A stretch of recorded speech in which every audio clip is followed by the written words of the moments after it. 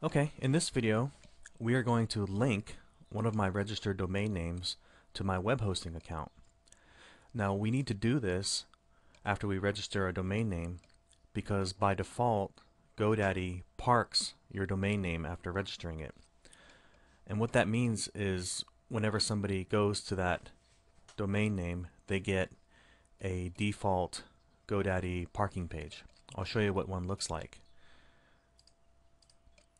Now the domain name we're going to be working with in this video is angkorwatcambodia.org, a domain name I picked up about a month ago, and now I'm ready to use it.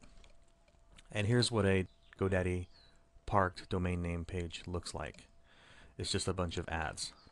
But we want to point this to a new website. So the first step is we need to log into Godaddy. And if you know me, you might recognize that I use RoboForm to save all my passwords and to avoid typing. Okay, so we're logged in, and I need to go to Domains, My Domains. Now here's a list of domain names I have registered, and there's the one I want to work with, angkorwatcambodia.org. So let me click on this guy. Okay, so here's all the domain name information. Right here in the middle of the page, you see where it says name servers. These are the two default name servers. So we need to change those.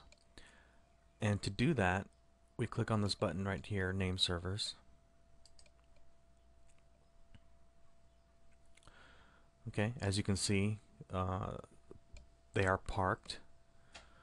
I'm not hosting my websites or any websites with Godaddy, so I don't want to select that option. I want this last option here, custom name servers. And we just simply type in the name servers that were given to us by our web host. Typically when you sign up for web hosting, they send you a welcome email or they send you some information about your account.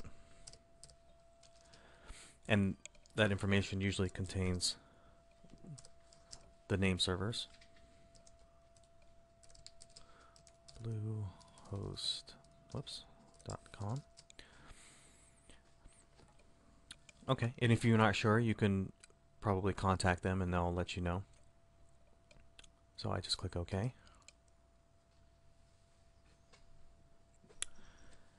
And click OK again. Now the changes aren't instant, that's what that last message said.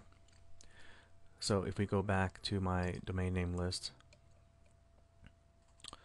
we'll see right here that it says pending update. And it usually takes about 5 minutes, and then it'll say active. Once it's active, then the next step would be to log into my web host and add this domain name, and we will cover that in the next video.